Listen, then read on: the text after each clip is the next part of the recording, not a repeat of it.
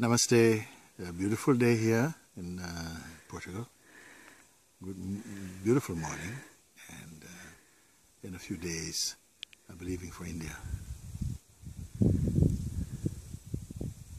I have this thing maybe I can share with you, because sometimes we are speaking with Sangha, and here we're speaking to we're quite developed beings in the sense that there's the understanding becoming now one's own testimony, one's own experience, that oneself is a self, or at least a presence, in whose light all things are perceived. Right? But sometimes I have to bring a point and to say, I need to bring this point to you. And as soon as we begin to point it out, some defensiveness is coming up, you see. And of course, in the human world, this is natural. We feel very quickly we're going to be attacked or pulled apart. But this, remember, this is really the person, you see. And what I see is sometimes like this, that as soon as this approach is made, when something very strong has to be stated or something, we get the hood up, like the snake, whoa, like this, because you feel under attack. But I am only speaking to those who are searching for the truth. The common man will do everything to live, to survive. But the one who is searching for truth will do everything to take every opportunity to die.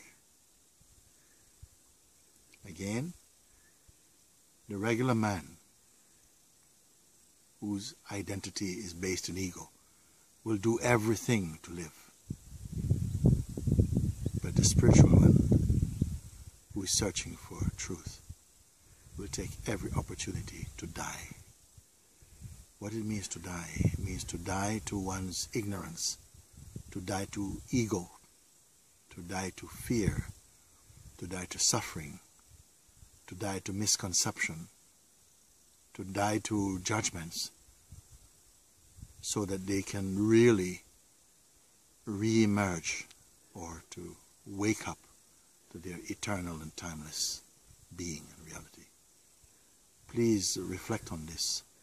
If my words mean something to you in this moment, watch this tendency to react and to defend, and don't identify with it. Just observe and stay in the neutrality of your being. And like this, if you don't feed it, if you don't give it the food of your attention, your belief or identity, then for sure it will dissolve, it will thin away.